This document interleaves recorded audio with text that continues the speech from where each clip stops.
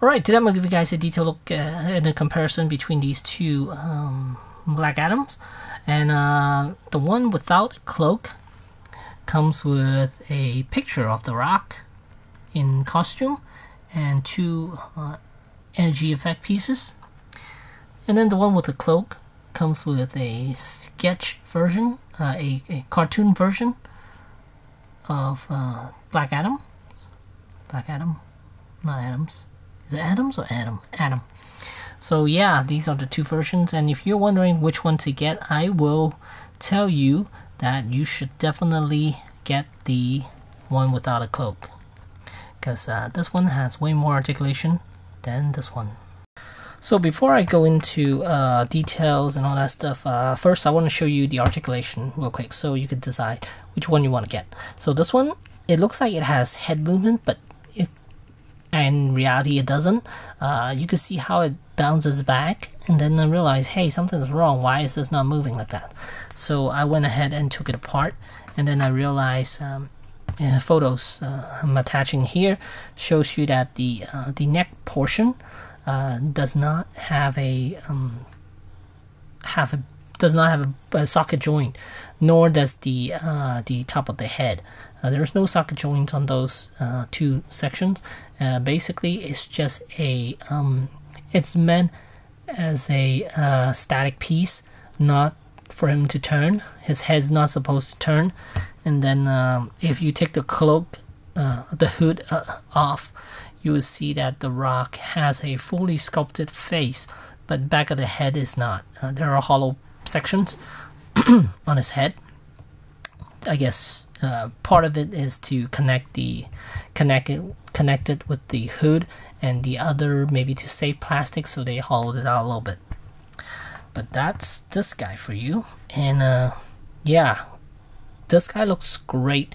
The cloak does look great, but if you're looking to pose your figure, you definitely don't want to get this one, because this one is a static standing pose here.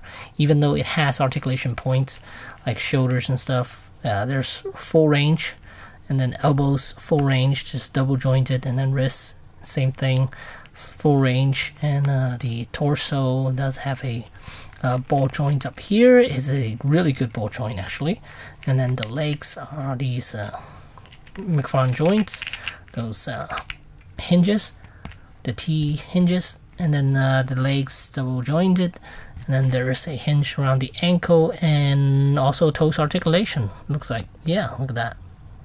But as far as movement is concerned, you could get him to do floating poses, like mid-flight. Those you could give him, but flying poses, I wouldn't suggest it, because his head cannot look up. So there's no point in him looking, no point in him flying. You could do a floating pose, kind of like that. That would be nice. Now for this one, and this is the one you want to get. It has a fully sculpted head, so everything is connected, and head movement, look at that. He could look up quite a bit. Look at how far up he could look up. And then, so if you want to do any of his signature flight poses, you could totally do that. Look at that. And he's looking straight too. He's not looking down or anything. So just prop his chest up a little bit, and then go full range, full extension for the head movement, and you can get him to do a flight pose.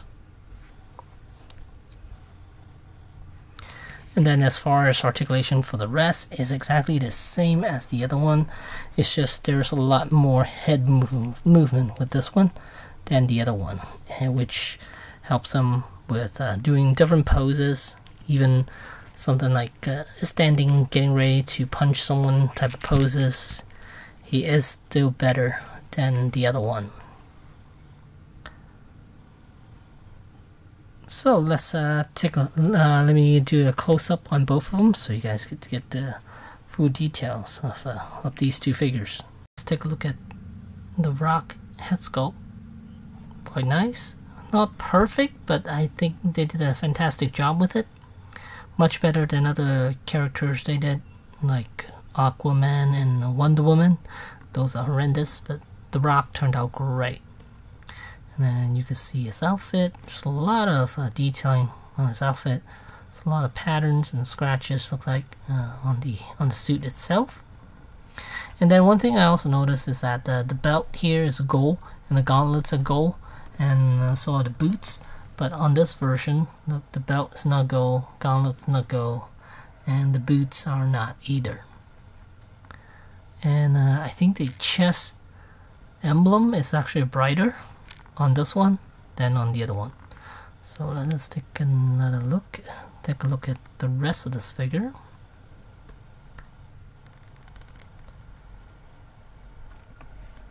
And here's the rock from the bag. It reminds me of Superman's costume. There's a lot of patterns on it too. And then here's the one with the cloak. It does have a better, I think the head sculpt's the same. It's just one is painted a little bit better. I think the eyes are better on this one. It looks more like the rock than these eyes. But yeah, it looks like the same head sculpt. It's just the connecting portion is different with this one. For the most part, I guess we'll just look at the cloak.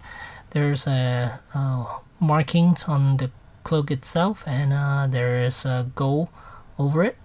And here's the back of the cloak.